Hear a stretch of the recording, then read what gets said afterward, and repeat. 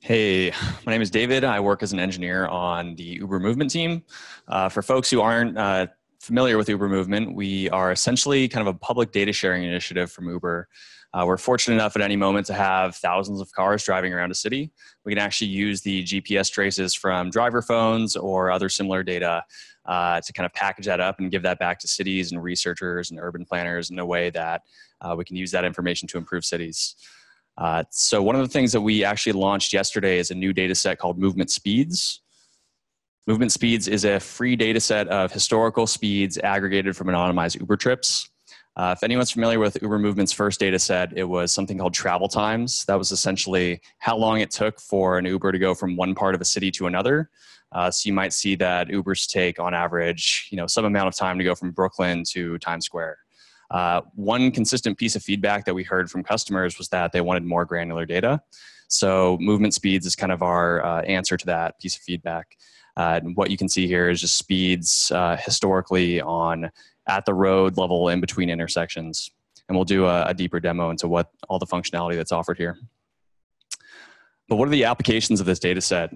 So there's a few different applications. Measuring impact is really the biggest one.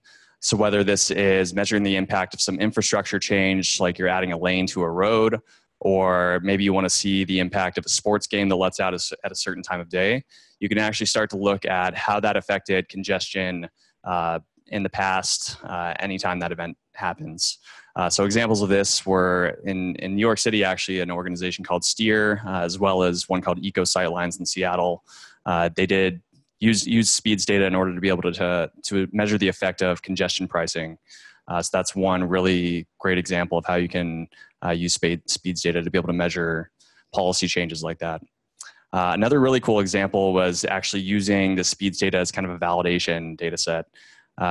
Jane McFarland from UC Berkeley is actually doing really interesting travel simulation on supercomputers.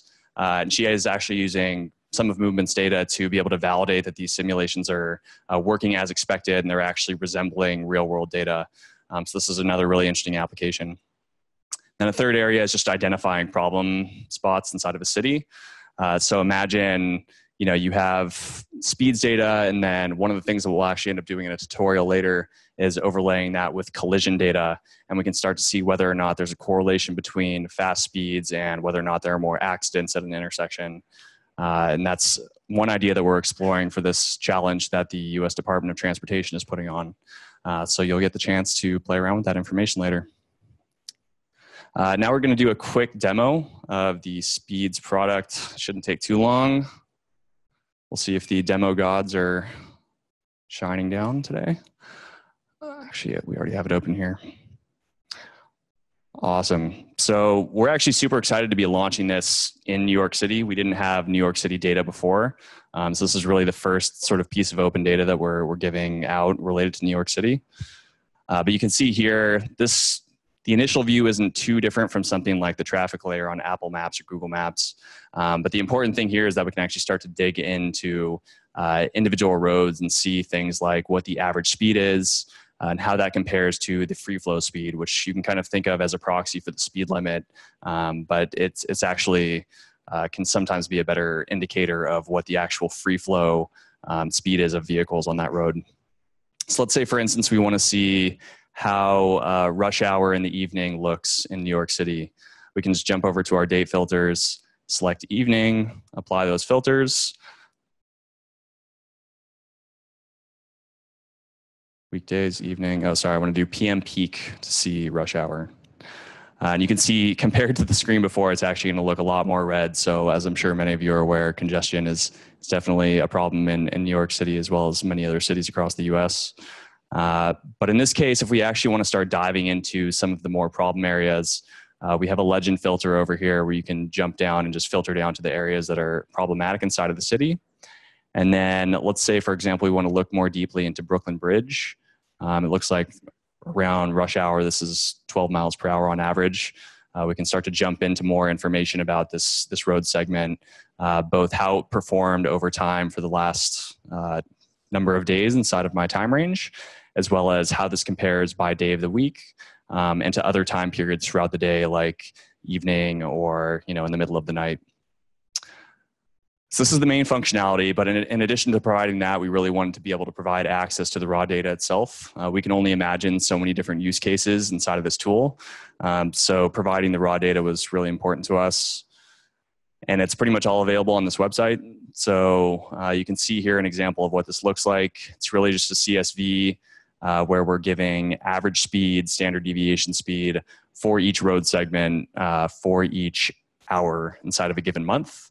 And this ends up producing a pretty massive amount of data because there are, you can imagine in San Francisco, I know there's around 1 million road segments. They're not all traversed by Ubers in a given hour, but these CSVs for monthly data can be on the order of tens of millions of rows.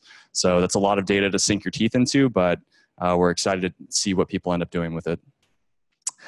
Because that is a lot of data too, we are actually building some tooling to be able to help work with it and understand this information. So we created this toolkit called Movement Data Toolkit. It's essentially a command line tool that allows you to automatically download this data, join it, and produce a GeoJSON file that you can then drop into a tool like Kepler and start to visualize it. And then you can start overlaying different data sets that you might be interested in.